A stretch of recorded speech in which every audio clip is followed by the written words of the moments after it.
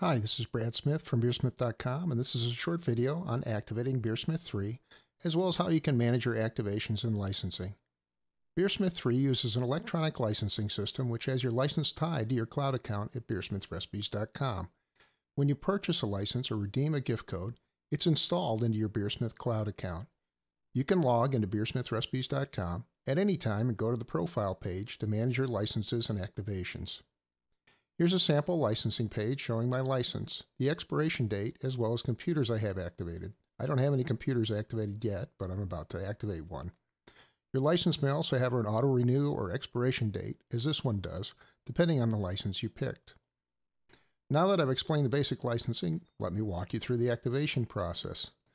When I start BeerSmith 3, the unlicensed version will typically show the welcome page with an option to activate BeerSmith. I could continue in trial mode here, but instead I'm going to go ahead and activate this copy. When I do that, I'm taken to a link where I can tie the activation to my account. So I just click on the activation link, and in this case I was already logged into the account, so it went ahead and activated it. If I wasn't logged into the account, it would prompt you to log into your actual cloud account, and then it would complete the activation as long as you have a slot open. You'll notice here in the middle, I've got, with this particular license, I have 2 activations available, and I just used one of them to activate this particular Macintosh. Anyways, it says I've got it done. I've got the online portion done. All I need to do now is go back to BeerSmith and click on the Finalize Activation button, which I can do right here. I'll click on Finalize Activation. And that's it. The activation is now complete. And if I push OK, I'm back to BeerSmith, and now it's activated and ready to use. I can continue using it right up to the point where it expires. Or if I renew my online license, I don't have to worry about it at all. Again, it just depends on whether you have an expiration date, whether you have auto-renew enabled, and so on.